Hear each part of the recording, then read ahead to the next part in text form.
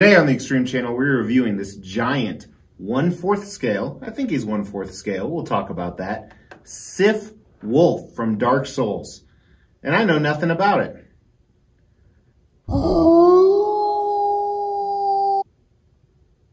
God, I hope that wasn't a mating call.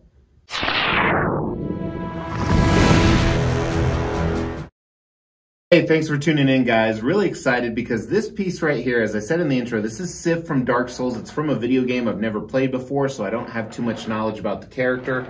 I've owned him for quite a few years. I owned him because at that time I was collecting giant animal statues, and he fit in with that line really well. However, he's one of the few left survivors, and he is actually part of an awesome giveaway that we're doing. So SIF right here is made by a company called First 4 Figures, which is very well known for their video game pieces. I actually have a number of video game pieces through them. I have their Sonic right here. You can check out the review on this piece, which I absolutely love. I also have their Bowser, which is another phenomenal piece, and their Mario. But one of you watching is actually going to win this piece, so before that happens, I thought, you know what? Let's do a review on him and check him out, because he is pretty cool. Now, to emphasize that disclaimer, I don't know much about Dark Souls. I've never played it. I don't know much about SIF. So if I get something wrong, your mom can comfort you, because nothing triggers fanboys worse than when someone gets something wrong about a creature that's not even real. But I do know about statues and I do know about reviews, so we're going to do a review on this statue. So let's start off with the concept of this piece, and I do know a little bit of background about the concept. So he is in a graveyard at the bottom. You have a huge rock-like headstone that he's on top of, and on the headstone you have grass and moss, so it's been there for a while. And it's this very cryptic, elvish type writing. I can't read what it says, but supposedly it's to one of the heroes that he's actually guarding. And what I like about this headstone is it's not necessarily a headstone that's made, but maybe carved into a wall. So maybe he's buried beneath this, but as you move up, he's guarding the grave. That's what he's doing. Not only is he guarding the grave, sitting up on top here, but he has what I assume is the dead person's sword. And this sword is giant, and he is very fierce looking. I love that. It's almost like you see in horror movies or suspense movies when you're sitting there and you look up and there's a giant wolf above you. And that also happens to me when I go out on Friday nights. But it's a fantastic looking piece. Great representation. And like I said, I don't know too much about the source material, but I'm sure I'd love it even more, and I think the concept would be phenomenal. But I think it's a good standalone piece even if you don't know the source material. Like I said, I've had it with some other large animal type statues and it looked great with them. So I love it. I think it looks fantastic. I give the concept a 4 out of 5 on this piece. Design, since this is so old, I do have the box, but I haven't put it together in a long time. So from what I remember, while we won't show the unboxing and assembly, is the sword is 2 different pieces. I believe the hilt is permanently in his mouth and the blade comes off. His tail is a separate piece, if I recall correctly. That it is. Strong magnet. And then the wolf. So it doesn't take a rocket science to assemble. Let's get the dimensions.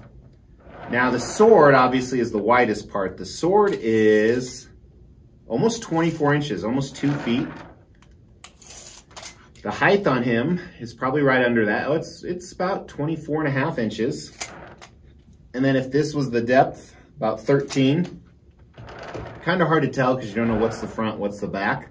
I guess the tombstone right here would be considered the front. I believe this is 1/4 scale, so I know SIF is a giant wolf. So 1/4 scale means a real life version of him would be 4 times bigger. And he appears to be about 2 to 3 times bigger than a normal sized 1/4 scale wolf. So in real life, he's probably about twice the size of a real wolf, I would assume. So really, the only thing I would really talk about is the seam line is fine with the tail right here. It is sculpted fur, which we'll talk about in the paint and sculpt, which I much prefer. When you have an animal like this that's completely furry, I prefer sculpt over real hair for the most part. So I think that was the right move. I think the only negative is because the sword sticks out so far, it makes displayability a little bit tough. So for those reasons, I think the design's a 3 out of 5 on this piece. One thing I didn't mention, this is the regular version. They actually do make an exclusive. The exclusive has swords that are actually sticking out of the base, and maybe that's something they could have done with an option on this sword. It's sticking out of the base as well. But now let's do a video of the paint and sculpt. And honestly, First 4 Figures has a very video game kind of cartoony feel to them.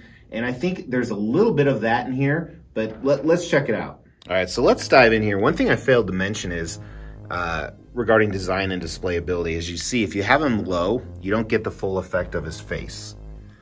But let's start at the base here. The base has some pros and cons. The first con right here is the leaves. You know, this is a mixed media. This isn't sculpted down here, but it looks like trash in my opinion. Not a big fan of these leaves or blades coming out. They look okay, but not very good. I like the moss. This moss does rub off though, but it gives a good contrasting color to this, so it's not completely gray. With the tombstone being gray and SIF being gray, you have that risk. So I think it switches up nicely. And they added some brown in some of these rocks as well.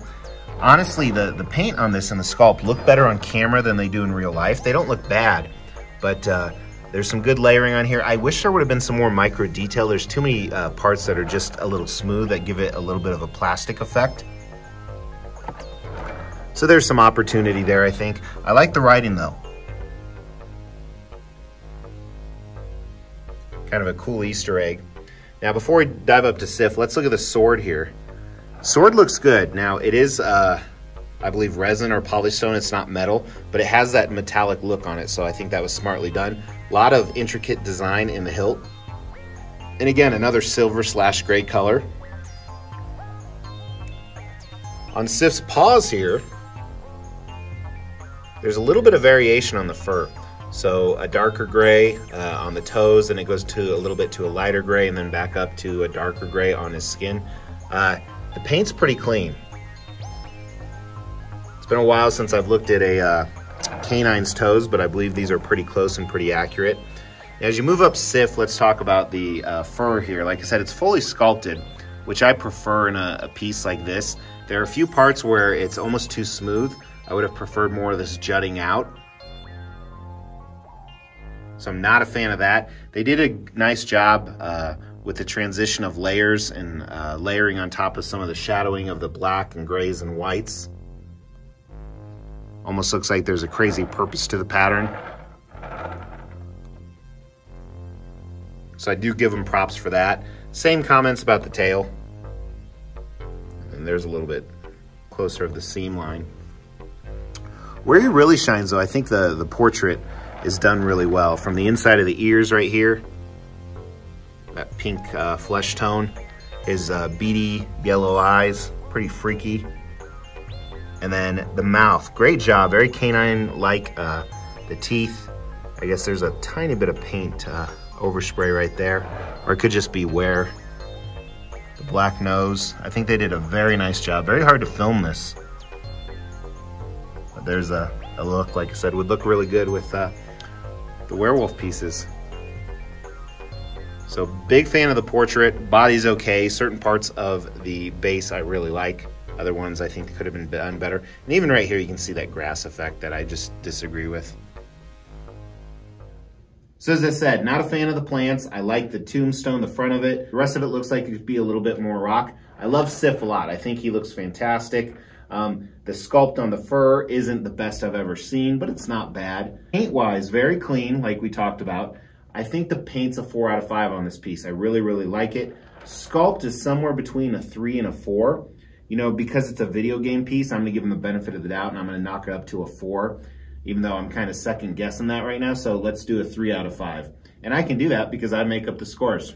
Value, so this is an older piece, so we're not gonna give it a value score by any means, but they originally retailed right around $550 or so. I don't know how many they made. This one is numbered on the bottom, but it doesn't say an edition size. Also on their website, it doesn't say an edition size. So I don't know how many of the regular or how many of the exclusive they made. If you know that, go ahead and throw that in the comments below so other people can figure that out. Does this statue have the X factor? Is it 5 out of 5? You know, it's a damn cool wolf. You know, now that I'm thinking about it, this would look really good with my werewolves back at home. So maybe I don't want to give it away. I'm still going to give it away, but I think the setup would look fantastic with the werewolves. It'd look good with any other video game setup, especially if you have a lot of Dark Soul pieces. I've always wanted this one. First Four Figures also makes this Mimic piece. Again, I don't know anything about it, but it looks creepy as hell. I'm actually on the wait list for it, so we'll see if that pans out. But I don't think it's a 5 out of 5 statue. I think it's a solid 3 out of 5. It's a very good statue. It's not amazing. So let me know your thoughts below. Let me know if you want to win this guy. So throw that in the comments. If you haven't yet, you need to make sure you're subscribed to try and win this guy. So hit that picture of me. Make sure to leave me a like on your way out as well. Really appreciate it. Take care.